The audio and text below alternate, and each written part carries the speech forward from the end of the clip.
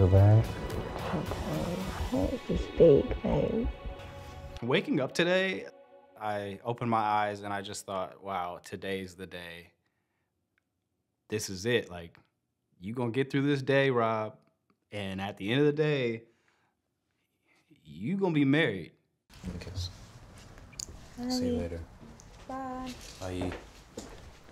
We agreed that once we started getting ready, we weren't gonna see each other before the wedding. I think it's a little bit more on the traditional side. And just building it up a little bit more before we finally will see each other at the altar. Hey.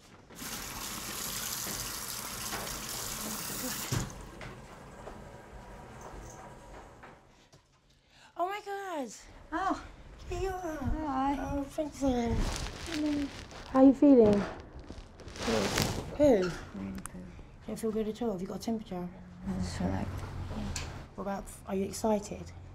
I'm excited, but I'm also annoyed that I can't speak properly. The morning of my wedding, I literally wake up with a sore throat. It's so annoying because, like, obviously you want to wake up feeling amazing on your wedding day, and I feel like ass.